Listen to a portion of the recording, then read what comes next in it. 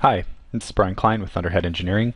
I want to answer a question that we had through support channel about creating T-square fires in FDS through PyroSim. And so I'll show you a couple little neat resources and a quick way to specify the parameters that you need to create the T-square fire.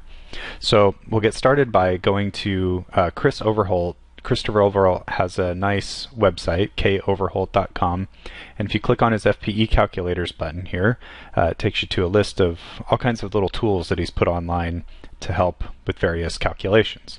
One of those, the second one down here, is the Tsquared fire ramp calculator. So we'll use that.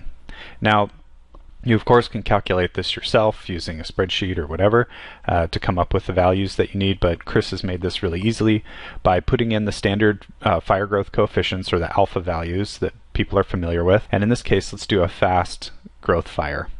And here you specify when the T-squared fire ramp should stop, either at a peak heat release rate or at a maximum time. And so in this case, we want to go up to 1000 kilowatts. Oops.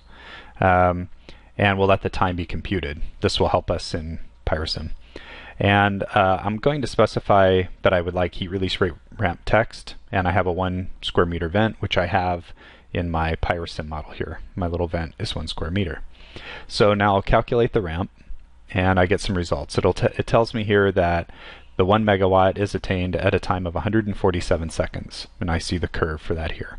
So when you specify, we'll just make this new here, delete that, yep, and we'll go to inert on this for now. Okay, so now I want to make a new surface, and we'll go to new, and we'll call this fire, and this will be a burner surface, okay. And the peak is 1 megawatt, which is, I already have that here, but my ramp up time, instead of hitting the peak in 1 second, which is the default, I'll use the T-square option. And here I know from Chris's calculator that I want to hit that for a fast growth fire. I want to hit that in 147 seconds. Okay, and you just type in 147 here and apply. Okay, and now I can go to my burner, my little vent that I drew, and apply the fire surface to that. And I see here that I have my little fire burner, and I've already run this calculation so that we could see it, but you can preview the data here, and this is the output from FDS. And what I did then is I took that data into Excel, so this is the FDS data in blue, and I entered the ramp values calculated based on the data that came out of the ramp here. Let me show you that. You can say download the ramp file here, and what we see up at the top is essentially the time and fraction of a peak of 1013.5, which will reach the 1147 seconds. So I basically calculated the factor over time here using the 1013.5 that's specified in the ramp.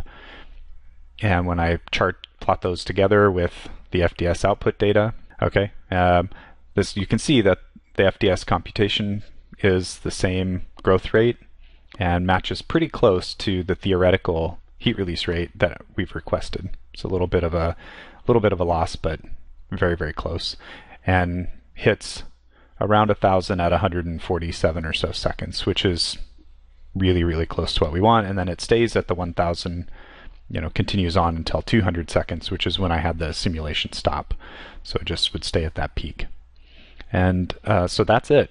Using the ramp up time T-square and entering the time to the peak of 1000 here using Chris's calculator made it very easy to build out a T-squared fire. Now, if you wanted a slow growth, an ultra fast, medium growth, whatever, you would just change the parameter here. Let's say ultra fast, and then recalculate, and we'll get a new curve. So it should hit it in 74 seconds. So we would just change the 147 to 74, and we would have the ultra fast curve. So that's it. If you have any questions, please email support@thunderheadeng.com, and we'll be happy to help you. Thank you.